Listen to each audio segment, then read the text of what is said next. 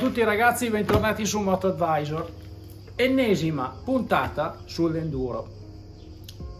Come è andata nelle puntate precedenti? Abbiamo preso questo CRF 250X del 2004. Abbiamo proceduto a fare una bella revisione, abbiamo controllato tutto e abbiamo preparato la moto per poterla utilizzare. In questa puntata andremo finalmente a provarla seriamente su un percorso d'enduro. Ovviamente, non sapendo come funziona la moto nello specifico, andrò qui vicino, andrò a fare un giro con i miei amici qui vicino al fiume Po, quindi percorsi non particolarmente impervi, più che altro c'è della gran sabbia, però c'è anche del gran traffico, perché in questi percorsi c'è pieno di persone che chi va a pescare, chi va a cavallo, chi va in bici, chi va in camporella, fondamentalmente c'è pieno di gente. È come andare a girare in centro a Milano. Vedremo anche come comportarci in caso di traffico, quindi sarà un video anche abbastanza interessante. Non è vero enduro ovviamente, perché sono percorsi molto semplici, più che altro c'è da avere a che fare un attimo con la sabbia vera, la sabbia del Po, però non è niente di impossibile per uno modestamente del mio livello, che viene dal cross, livello amatoriale, ma un po' di esperienza ce l'ho. Andremo a vedere come funziona questa motina e tireremo le nostre prime conclusioni.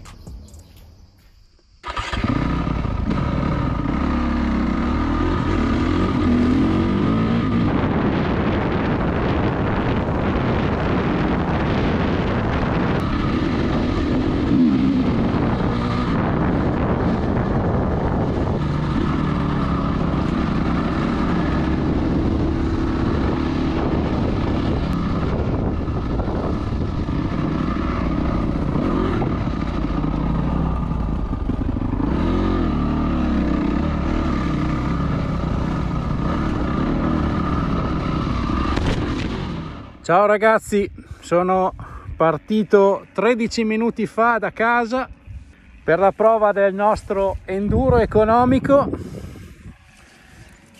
e dopo 13 minuti primo danno, yuppie! Adesso comunque devo capire come cavolo fare per sistemare questo. Intanto metterò due fascette volanti, insomma dai, non ci si annoia con l'enduro. Fino adesso comunque non andiamo male, dai, sto raggiungendo i miei soci, sistemiamo questa cosina al volo e poi via ancora.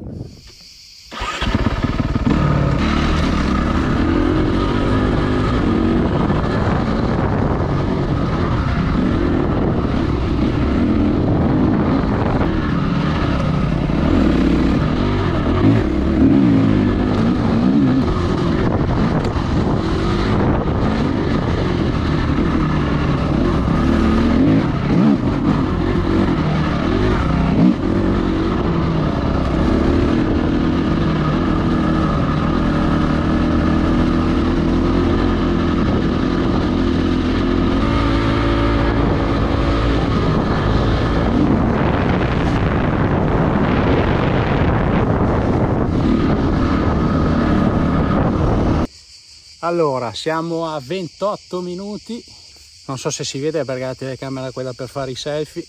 Comunque la moto, il contatore segna giustamente mezz'ora. Fino adesso che danni abbiamo fatto in mezz'ora? Abbiamo perso la targa, il portatarga l'avevo fissato con due fascette ma non ha tenuto a botta per niente. Qui come vedete sono tutte whoops naturali sulla sabbia. E dai, non andiamo male, lì come vedete c'è il Po, sono venuto a girare vicino a casa, i miei soci sono più avanti.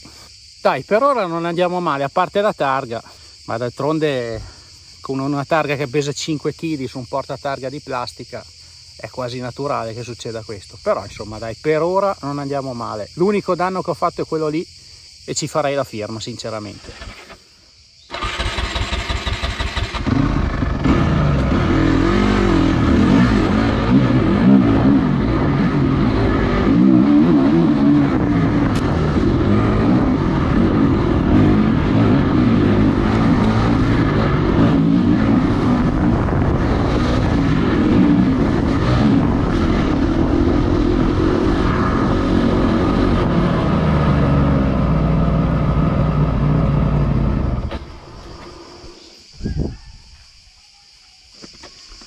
cavalli, ragazzi, c'è da fare così, fermarsi e lasciarli passare. Aspettate quei 5 minuti, almeno vi fate volere un po' bene, dai.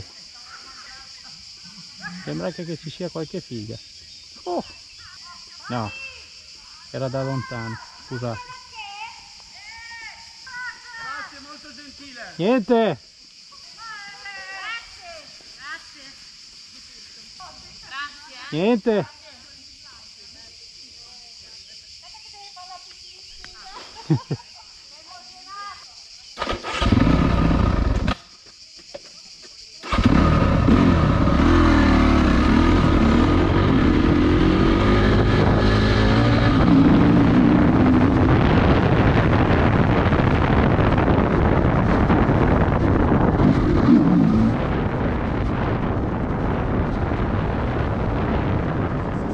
Un'ora e 7.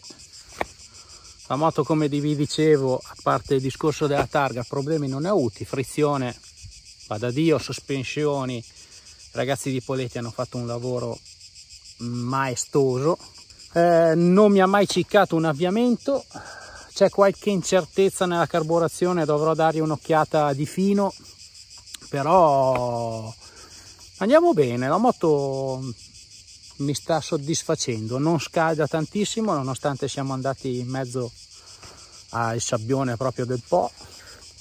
Adesso la metto sul cavalletto così che ce la faccio, eccola qua. E mi sono arrangiato col fai da te, anche sotto ho stracciato tutti i fili, ho fatto un macello. E questo dovrò nasconderlo da qualche parte per evitare che si rompa. E come vedete c'è tutto in ordine. Ho già fatto un'ora, sono a metà serbatoio, quindi rifarò il tracciato che ho fatto fino adesso, al contrario, per tornare a casa. Sono partito stamattina a ruote da casa e niente, insomma, siamo messi abbastanza bene. L'unica cosa, ragazzi, quando siete in mezzo al bosco a fare enduro, cioè col cross abbiamo dato dei messaggi molto chiari, nell'enduro voglio darli anche lì. Cercate di rispettare il prossimo, se vedete della gente in bicicletta o a cavallo spegnete la moto, fermatevi, non passate in mezzo a dei boschi a cannone, a limitatore. Quando c'è gente rallentate, più rispettate le persone, più le persone rispetteranno voi. Dopo ovviamente le teste di minchia ci saranno sempre. Adesso per esempio sono passato in mezzo delle persone, ero in prima al minimo, cioè stavo spingendo la moto e subito, cioè non so se passavo in quinta a manetta, non so cosa facevo. Però insomma il mio consiglio è questo, cercate sempre di rispettare il prossimo. Altra cosa, il silenziatore, ragazzi. Io qua l'ho cambiato, però ho messo su un silenziatore da enduro, quindi cercate sempre di mettere su della roba che sia silenziosa e che rispetti il prossimo. Sta passando uno in bici, mi vergogno, adesso spengo il video.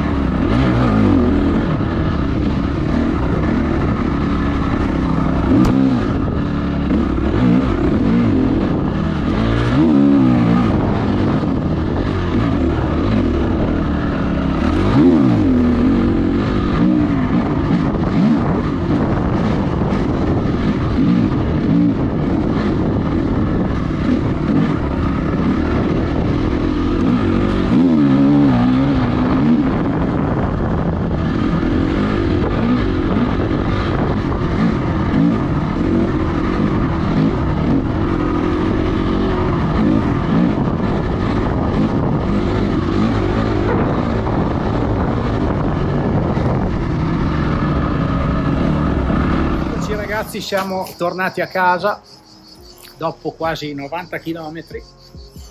Come si è comportata la nostra ondina? La nostra ondina si è comportata molto bene, non ha mai perso un avviamento, il motore si è sempre comportato bene, siamo andati a girare vicino al fiume, quindi abbiamo girato tantissimo nel sabbione con marce alte, motore in tiro e frizione in mano.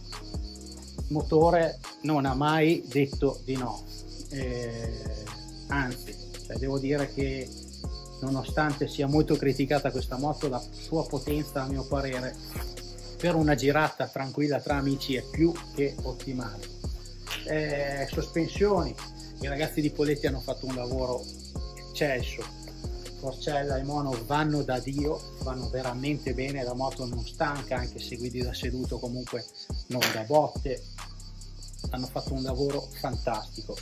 C'è forse da dare una giratina di ghiera, ma appena, perché in certe situazioni lo sentivo un po' morbidino di molla, però ho montato forcella e mono, non ho toccato nemmeno i click e così com'è va benissimo. Ottima trazione, ottimo comfort, perché nell'enduro fare tanti chilometri comunque il comfort non è da sottovalutare, e a livello di ciclistica ci siamo. Freni anche, freno anteriore e posteriore vanno benissimo, forse l'anteriore, essendo quello originale,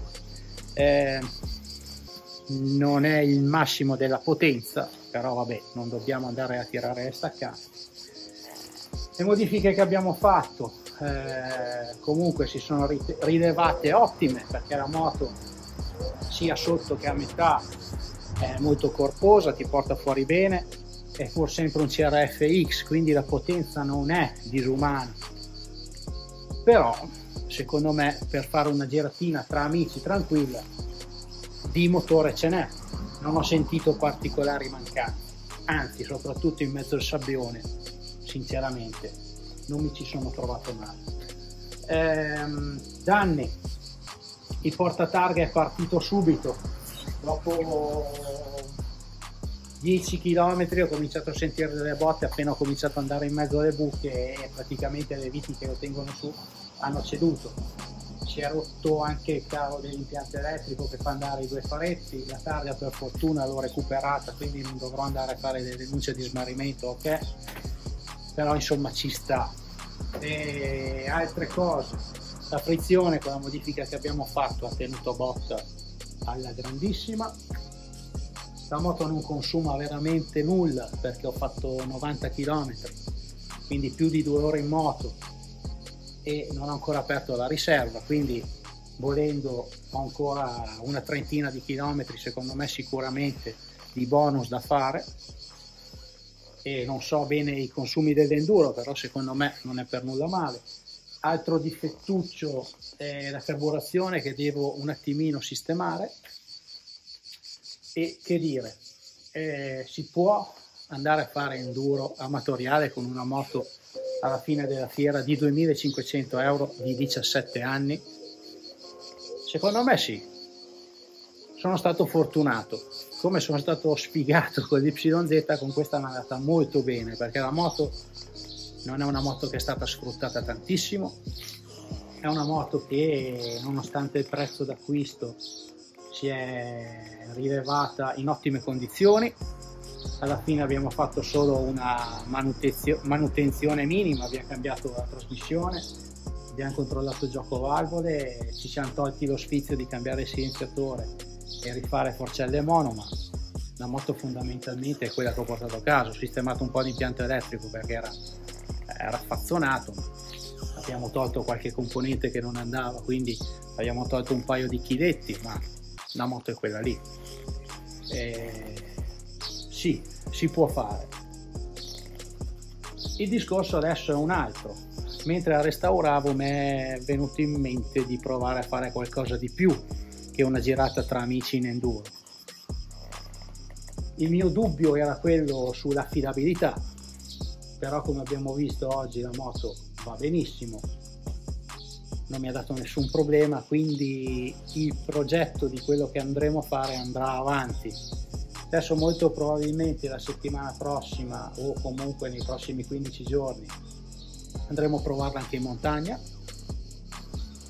e poi a settembre vedremo questo progettino. Non vi spoilerò nulla perché è una sorpresa, diciamo, però riguarda sempre il mondo dell'enduro. L'ho detto tra le righe, sinceramente. Discorso enduro, ne ho già parlato, non mi fa impazzire. Non mi fa impazzire perché comunque anche andare vicino al fiume comporta di avere a che fare con tanta gente che gira con te e devi avere molto rispetto di queste persone, perché per esempio quando trovavo quelli in bicicletta o quelli a cavallo o quelli a piedi spegnevo la moto, aspettavo che passassero e via. Nei punti dove c'erano dei gruppi di persone, dei pescatori, comunque cercavo di passare il più piano possibile facendo il meno rumore possibile. C'è da avere rispetto. Se avete rispetto la gente vi rispetterà di conseguenza. Se fate i coglioni non lamentatevi se poi vi linciano, e purtroppo per quelli che fanno i coglioni ci rimettono anche quelli come me o come i miei amici che cercano di rispettare gli altri.